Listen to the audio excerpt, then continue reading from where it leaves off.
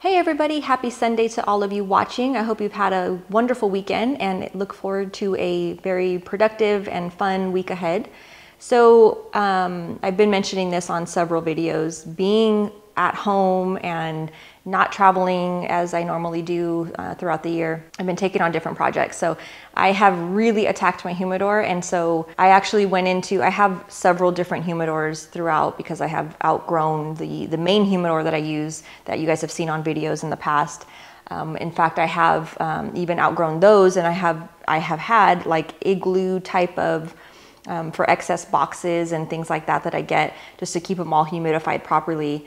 And so I went through all of that. I kind of pulled different cigars, rotated, organized them better, and I've been doing that for a little bit. It takes me a while to get through all of them, but in doing that, I have found some different cigars, some that are you know, not around necessarily anymore, certain brands, some that are older, just, you know, some interesting different cigars. So I'm kind of, in the next few weeks, I'll be pulling some different sticks, and hopefully you guys can find them. With this week's top 5, I'm actually going to be giving away all 5 of these sticks to one of you watching, because I have a lot of cigars, and so I want to pass on the love, if you will.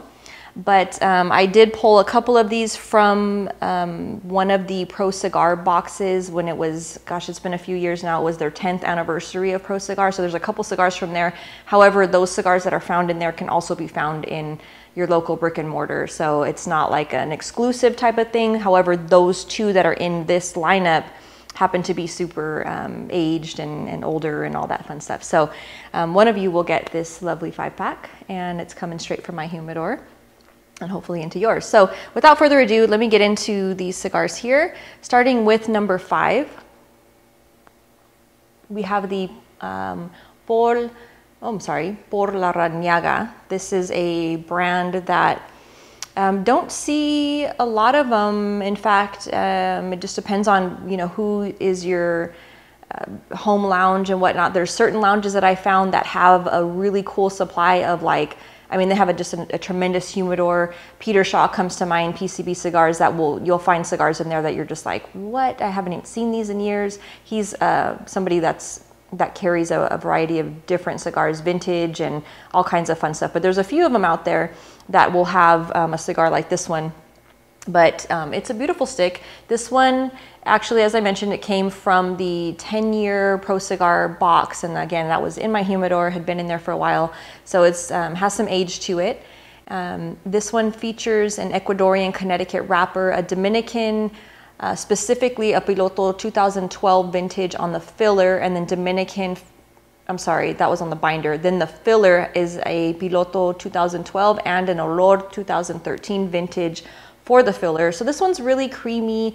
You get some nice aged cedar in this. It's actually been a while since I've smoked this particular stick, and because I'm gonna be giving it away, I'm not gonna light this individual cigar up. So I'm going off of memory as far as taste and flavor notes and all that. And I would imagine, being that it's been sitting in there for a couple years, it's probably just really kind of mellowed out. It was not a super strong cigar to begin with. It was more on the mild side. So this one, I would imagine, would be excellent as your first cigar of the day with coffee, especially if you're somebody that takes cream in your coffee. Definitely could see this being a tremendous pairing for that. So yeah, so that one is the number 5 this week. And again, in certain lounges, you should be able to find that. It just depends. It's kind of like that whole fun of the search and the hunt. I know some of you enjoy that, like myself. I always enjoy walking into different humidors when I did travel more, not this year, but it's always fun to kind of look and see those hidden gems that maybe aren't your necessarily common, you know, cigars that you'll find everywhere. But moving on, this particular cigar happens to have been in my humidor for a long time, so there's some nice yellowing to the cellophane on here. But this one you should also be able to find in a variety of local brick and mortars. This is the Asylum, and it's a little torpedo. This is part of the CLE umbrella of different lines that they carry. So the Asylum it's actually a Nicaraguan puro. It's about a medium to not quite full-bodied stronger on the medium bodied side of things. So you're gonna get kind of a dark roast coffee, you get a leather, a black pepper, there's some earthiness that comes to mind. I've done a review of a couple different Asylums back in the day. This one I haven't smoked in a while, so lucky winner who will get this one. It does, as I mentioned, have some nice age to it. So I'm actually excited for whoever gets to smoke this one. Moving on to number 3. This one's also been in my humidor for, I don't know, at least a year or so. It's not super new, but it's not super old either. This is the Villiger. This is the La Meridiana, and it's part of the kind of the name that, I don't really know why they did the whole El Mundo del Tabaco name, but I don't know. Anyways, this is a European, originated in the European market, brought to the US market, which is common for Villiger. They have their main emphasis usually on the European market for the most part, and then they kind of trickle into the US market. But this is a nice little box pressed, and it's featuring this one's also a Nicaraguan puro, and it's slightly on the bolder side for the Villiger portfolio, if you will.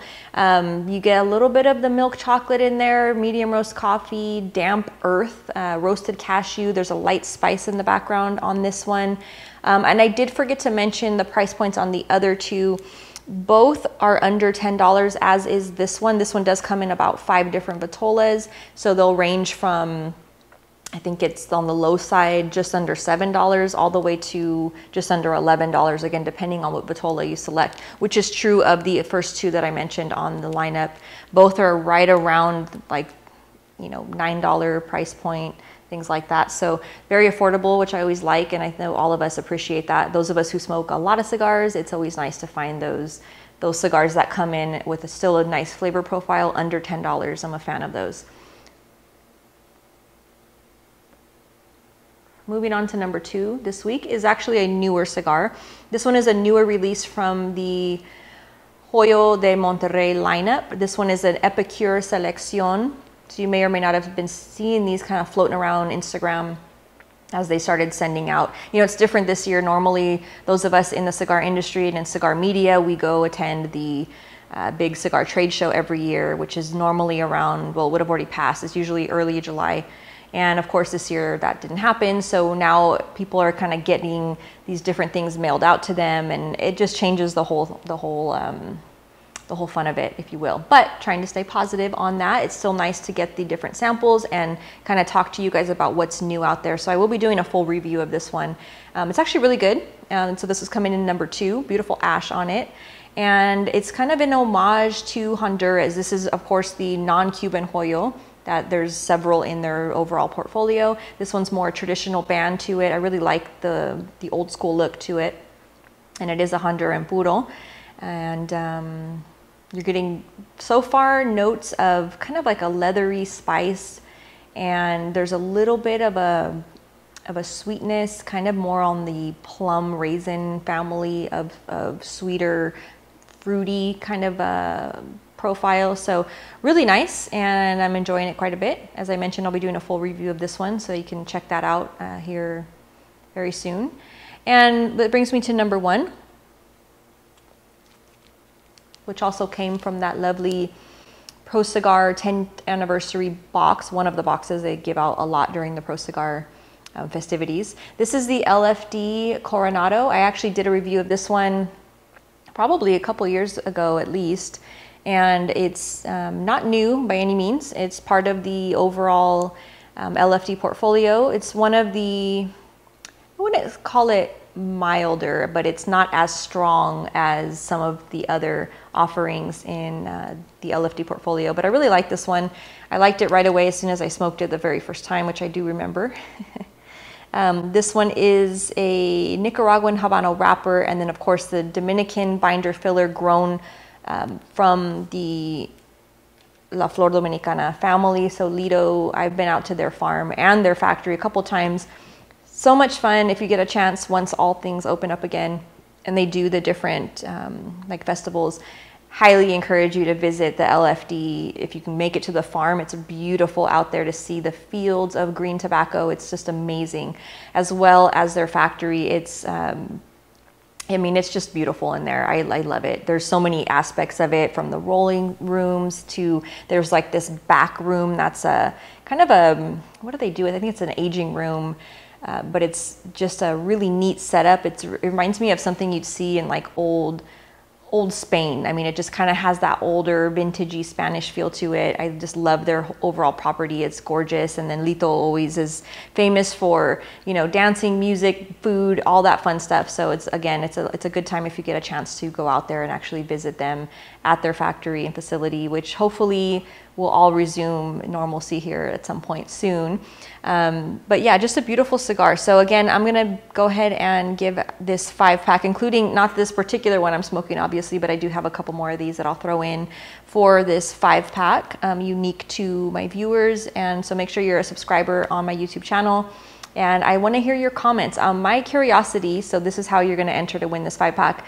I want to know if, because again, going through my humidor, I'm seeing these different cigars. Some of them not available anymore. Some of them have been limited runs.